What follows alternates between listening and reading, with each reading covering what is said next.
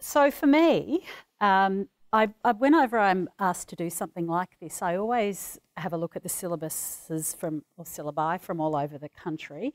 And I noticed that there is content in relation to the balance of payments in every senior economics syllabus.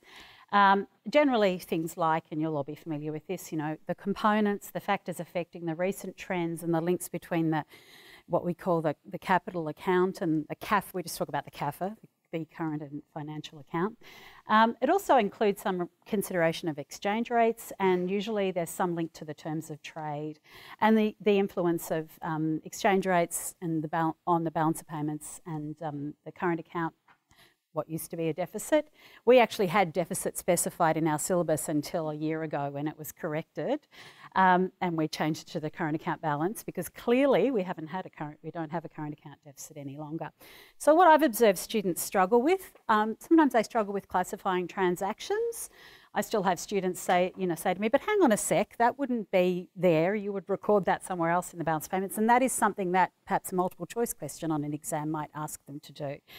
And the relationships between the different balance payments sub-accounts and components, in particular the relationship between the capital and financial account and the net incomes account, and also how they offset each other or how they mirror each other, how different factors will influence the balance of payments outcomes of the different components, and then how the two sides of the balance of payments, and not being an accountant by training, I had to have the whole double entry thing explained to me several times.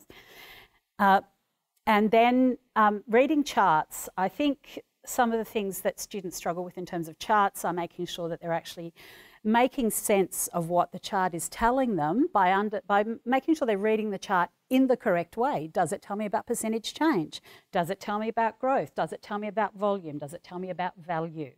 And in fact, in Tim's presentation, you would have noticed there were charts that showed you all of those different things.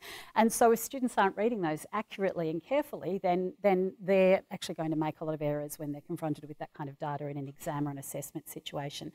And our exams sometimes have calculations as well. And so again, another one that students might struggle with. So what I've decided to offer you is a few different activities. Analysing balance of payments data, I've actually taken a lot of the charts that Tim provided us with, or not a lot of them, but a few, and talked about how we could link them to the different parts of our syllabus.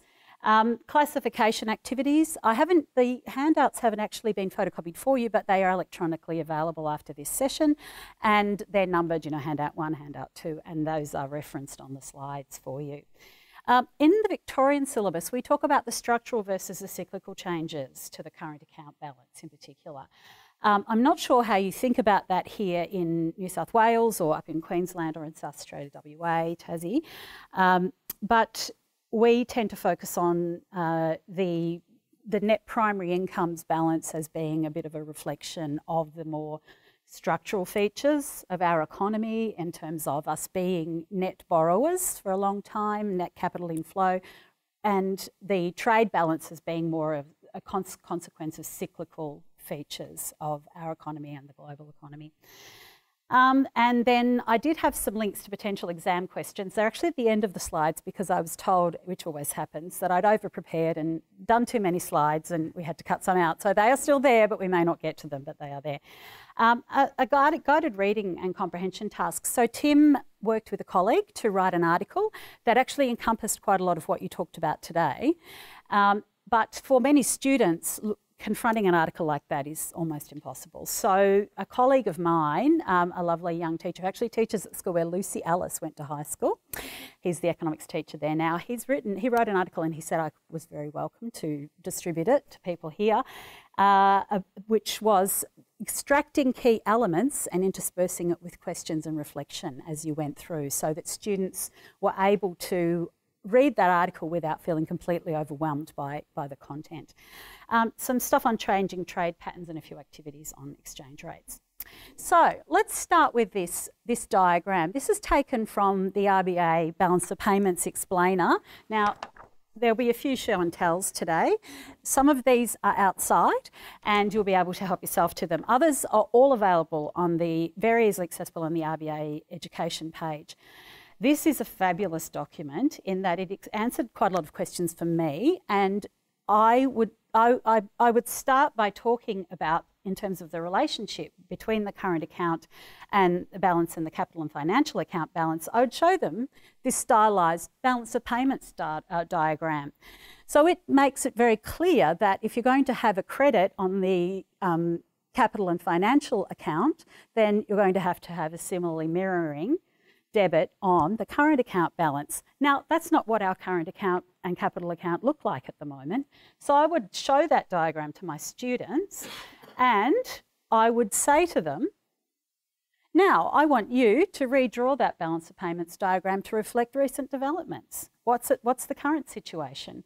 And they could do that by using this diagram from Tim's presentation, where you've actually got, as percentages of nominal GDP, the recent data on the capital and financial account balance and the current account balance.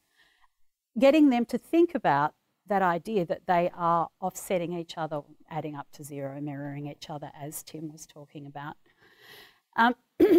Also, use it to unpack Tim's observation that Australia has been a net importer of capital for most of our history. And now, in recent years, we've been less so. And so as a result, we've ended up with a capital and financial account balance that's a deficit and a current account surplus. I would also ask students to return to the circular flow model. In our very basic early times, we're talking about that idea that in an economy we have the leakages of savings and those are then used for investment. But if your savings, as Tim has observed, are less than your investment, then you're going to need capital inflow. You're going to need financial inflow, money coming in from overseas. And talking about the idea that the financial account is recording that inflow. I particularly like this diagram from Tim's presentation as well, and where he talks about, where he shows us that the investment and the relationship between investment and saving and how that's reflected in the current account balance. So again, I would be showing this to my students and talking about the changes in those. This is where we come to that idea of structural versus cyclical influences on our current account balance. The idea that over time, as our savings patterns have changed, as we have become better at saving through superannuation, and those superannuation funds have been invested overseas, then over time, as our savings has exceeded our investment, we can see very clearly the move into a current account surplus. I would again get students to annotate that, marking up the chart, and ask them to explain why. And I think, Tim, you did a great job of explaining those key features. One being the changes in our trade, and also the changes in our savings versus investment behaviour, the decline in the investment since the end of the mining boom and the increase in saving over that period. Another fantastic chart highlighting the relationship between the current account balance and the trade balance. I think for some students, when they see, I know for myself, when I present my students with the 4 sub-accounts of the current account, and they just start to, their brains start to fry, you can see it in front of you, and they sort of start to fade, and you say, well, actually, what often happens with the way this data is reported is it's compressed into 2 key elements. One is trade, so the balance on merchandise trade plus the net services sub-accounts, and the net primary incomes and net secondary income sub-accounts of the current account. And when you can then present this to the students and show them how clear it is that if you add together the orange line and the blue line, you'll get the green line, they can then see how those pieces are fitting together to get to that current account balance. Now, the other question that our students are getting asked in exams is, what's causing this? And that was what Tim was unpacking. I'm going to talk a little bit more about that, but that Why has our trade balance improved so substantially? What could in the future actually cause our trade balance to worsen? Have there been times when our income balance has improved? And I find that point in when we see our income balance almost get to zero, so close. Because one of the things I've always noticed on this diagram when I've presented, or similar diagrams when I've presented it to my students over the years, is that for such a very long time, our trade balance was nowhere near, our trade surplus was nowhere near sufficient to offset that income balance deficit. When you added the two together, the green line was still below zero for such a long time. It didn't matter how strong our trade was. But something has shifted. And as Tim's highlighted for us, one of the things that's shifted is that our exports are worth so much more now in terms of the commodity prices, but also we are exporting so much more since that increased capacity as a result of the investment during the mining boom. And one of the things about charts is they do tell a story. I look at that chart and I can see what's been happening in the Australian economy. I don't think there'd be many kids who couldn't tell you what's happened to commodities, why commodities are important in the Australian economy. And if I'd forgotten that they made up 70% of our exports, that is a massive contribution. Another diagram, that I took this from the Trends in Australia's Balance of Payments, which is a slightly more recent, I think, is that correct? Slightly more recent publication. This one is the explainer about the balance of payments. This one's the trends and what's been causing. And I got the sense that a lot of that was drawn from the work that you were doing in those articles. Again, asking them to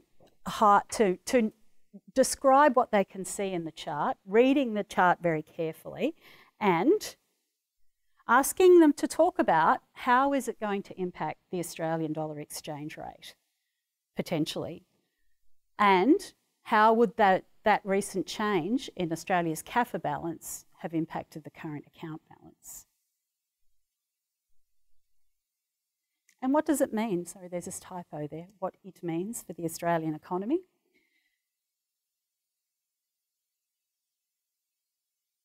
And as Tim has already explained to us, it impacts on Australia's net international investment position. I think you referred to it as net foreign liability position. Yeah. Because in terms of our net foreign debt and our net foreign equity. Particularly love this chart too. Again, asking students, what's happened in each of these flows? What does the yellow bar actually mean? And get them to annotate the chart.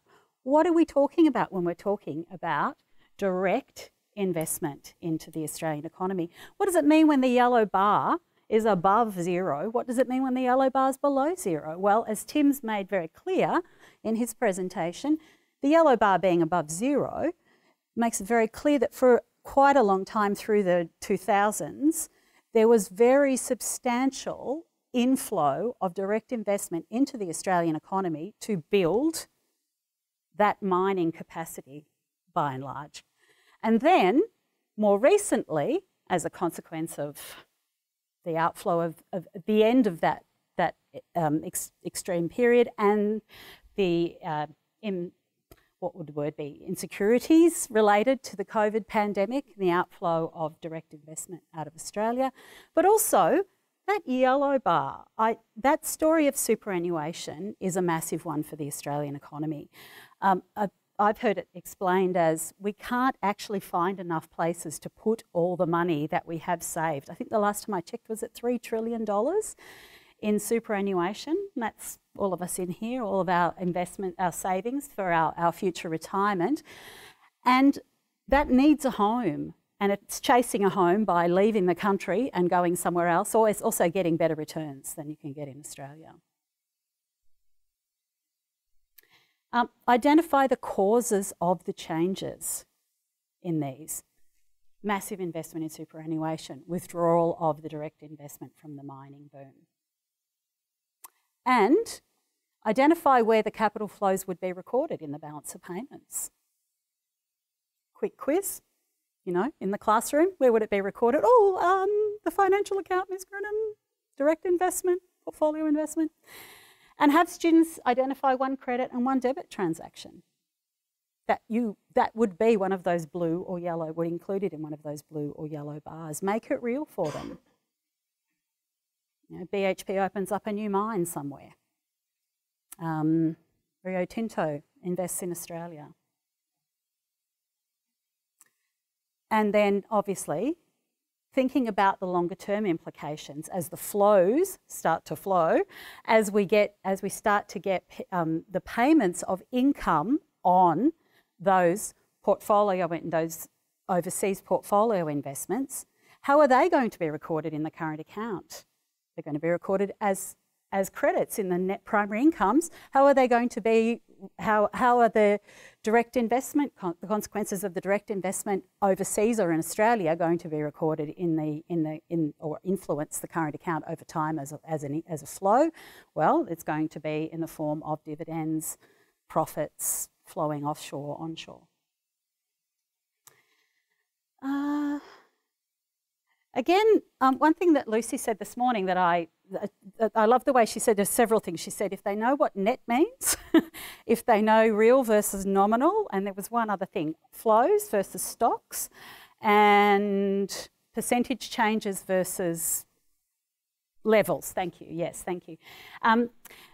Importance of net, asking them to get them to make sure they understand the difference between the gross level, for example, of Australia's foreign debt or foreign equity and the net level. Really important to impress that upon them. Again, that's taken from the trends in Australia's balance of payments. Okay, now this is an activity. Like I said, not all the activities actually aren't in your packs, but you'll be able to get them immediately after the session. Classifying transactions in the balance of payments. First option is that you just distribute this table and then have students actually annotate how these transactions would, or how and where these transactions would be recorded, like a series of multiple choice questions. For example, you know, would it be recorded in the current account or the capital and financial account? Which sub-account of the current account or capital or financial account would the transaction be recorded in? And would it be recorded as a credit or a debit? So the first one, I have this absolute desire to have people yell out the answers, but I won't, promise.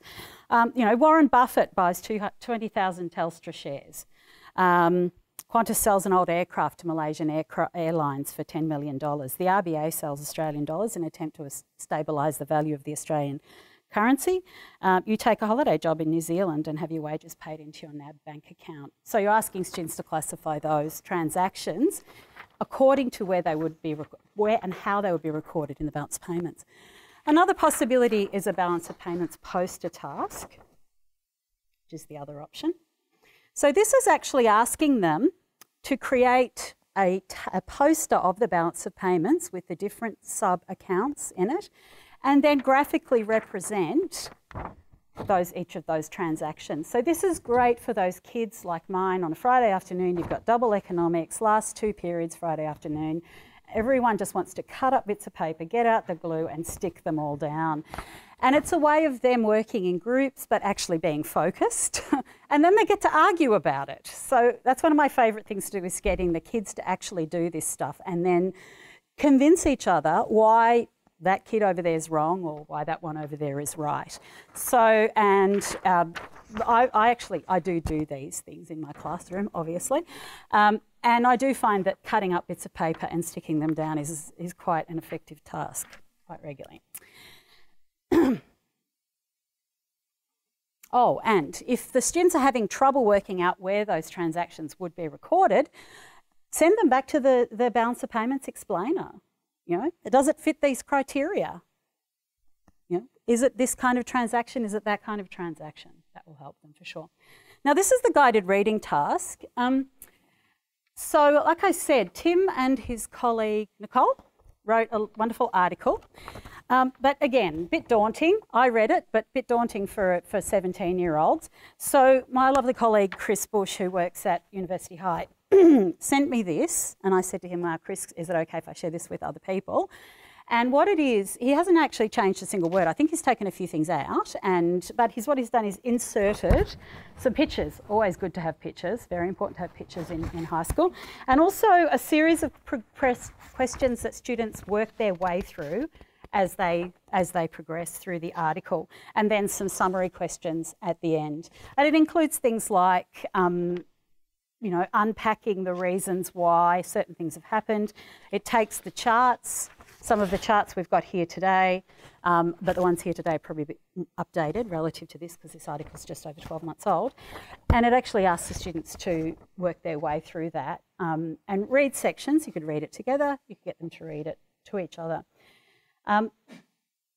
Why would we do this? Well, economic literacy and familiarity with the kinds of things they're going to have to read out there in the world. This is real world stuff. This is what's actually happening. So why not expose them to it in a relatively easily digestible way? Okay. Another thing Lucy spoke about this morning, I couldn't believe it. I was sitting there thinking, these are all the things I'm going to talk about: net versus gross, stock versus flow. It's important to remind the students the difference between the flows that are recorded in the current account, because I think some of my students, I know they get quite confused about the idea that the current account is a snapshot of what's happened over a period of time, as distinct from something like the net foreign debt or net foreign equity position, net foreign liabilities position of our economy, is a snapshot of an actual point in time. It's where the levels are, as distinct from the balance of the transactions that have happened over a period of time. And getting them to understand that, getting them to understand the difference between that flow and stock is really important for the students, but also understanding that they can influence that they do influence each other. And a reminder that the balance of payments really is about the transactions that have happened in a period of time, those 3 months, and that the net foreign liabilities, and in terms of the net foreign debt and the net foreign equity, are about the stocks and assets and liabilities at a point in time.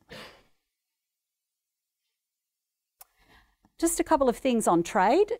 Tim sort of spoke a little bit about this, but not in that much detail. I think this diagram, this is actually taken directly from Trends in Australia's Balance of Payments, is fantastic.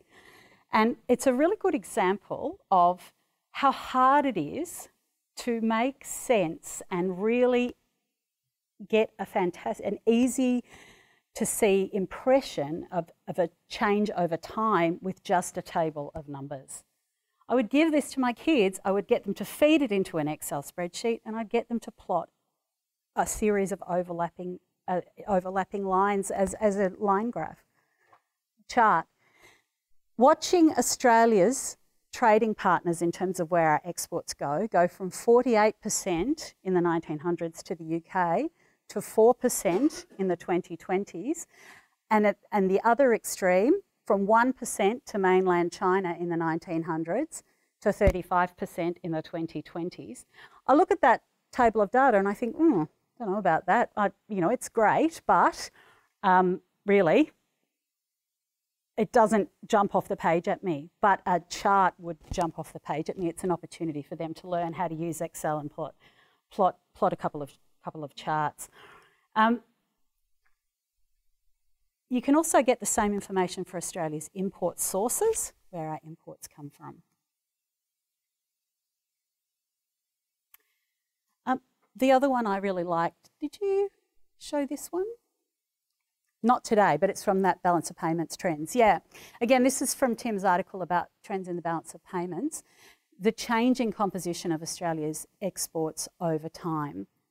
I think that the role of services is really interesting in how important it had become and then how quickly it has declined, but also the significance, obviously, of resources. We all know that, but being able to actually see that and the decline of agriculture as a percentage of our exports is just, I just find it kind of gobsmacking.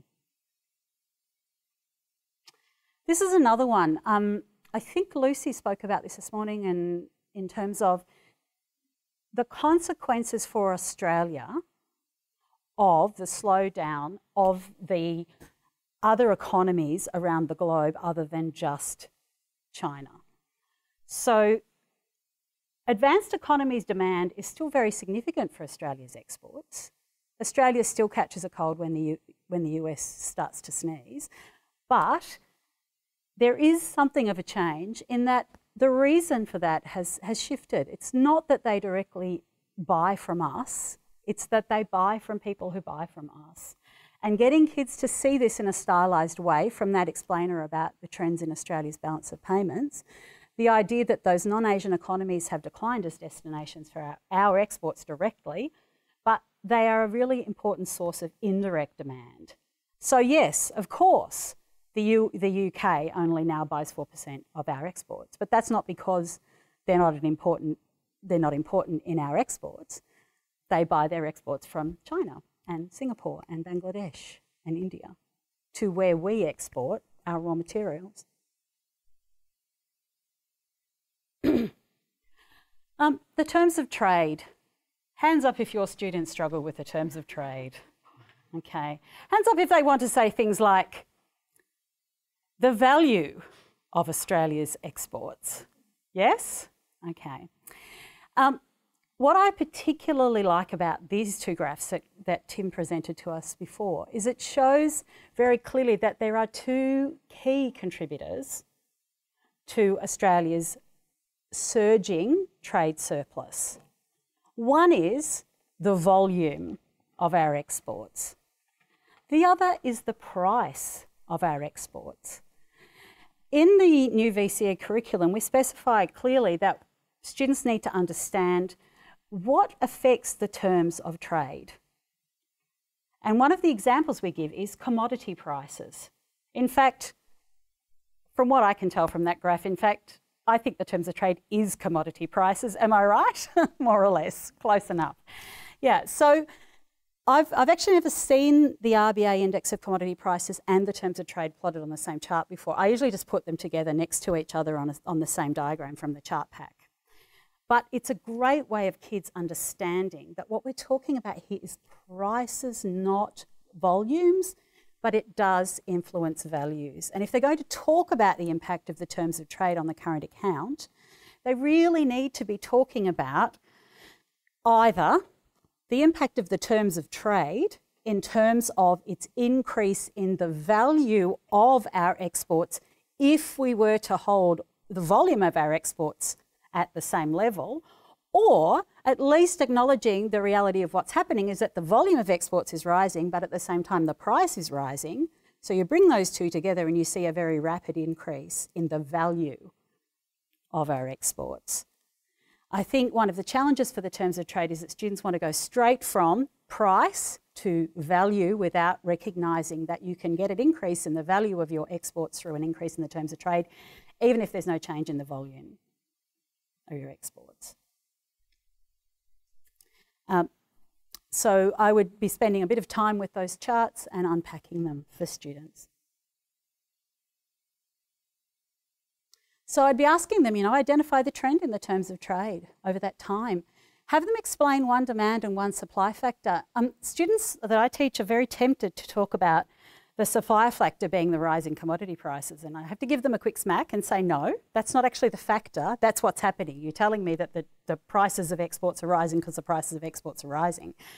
You need to be telling me something like demand in China, or the collapse of exports of fuel from Russia after the Russian invasion of Ukraine and the imposition of sanctions.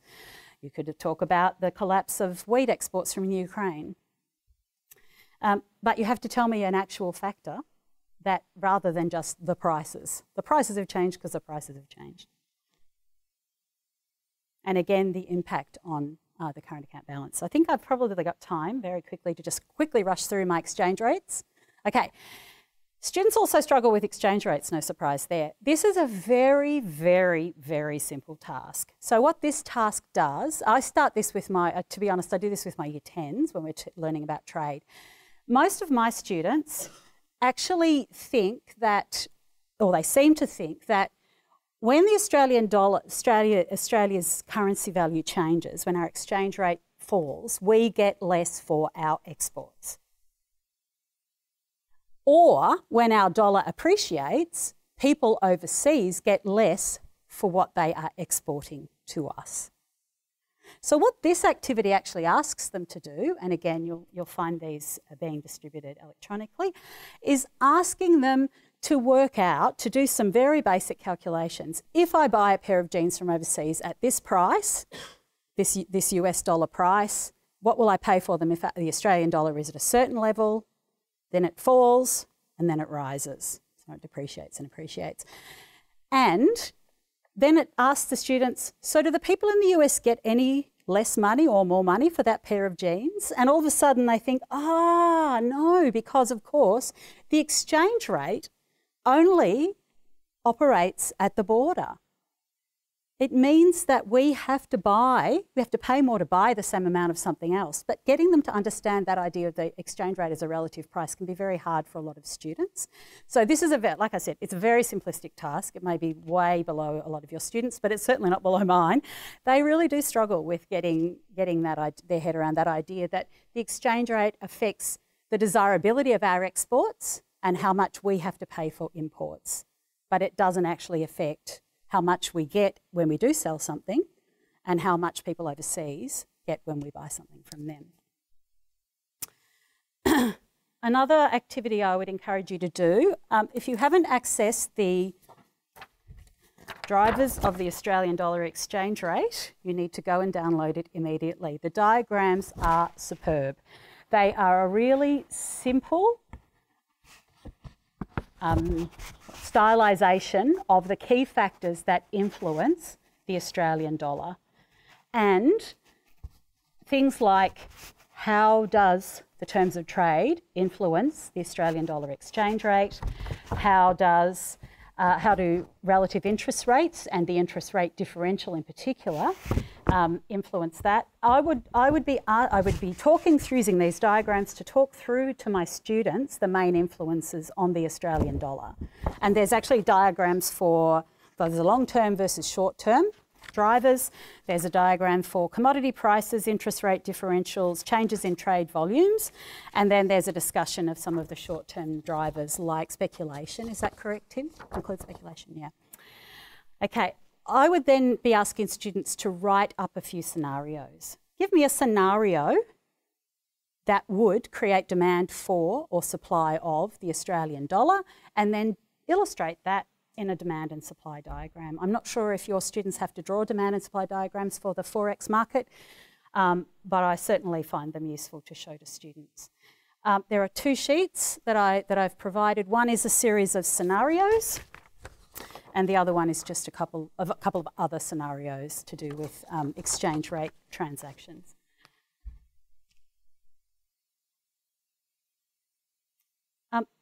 This one's interesting in terms of this diagram actually talks about the idea that what will happen when there's an increase in Australia's interest rates relative to the rest of the world. But we all know that at the moment our interest rate differential is shrinking. So we might be raising our target cash rate, but the differential of interest rates across the globe is actually shrinking because other central banks are raising their cash rates faster. So get them to do this for a decrease in the differential. So in other words, what is happening at the moment, the RBA raises the target cash rate, but the Fed raises by more as per our current situation. I found it really interesting today to hear Lucy say the exchange rate channel is working in terms of the transmission mechanism of monetary policy because the dollar is higher than it would be, even though it's depreciated. Had the RBA not increased the cash rate to the level, the target cash rate as high as it has, our dollar would be even lower.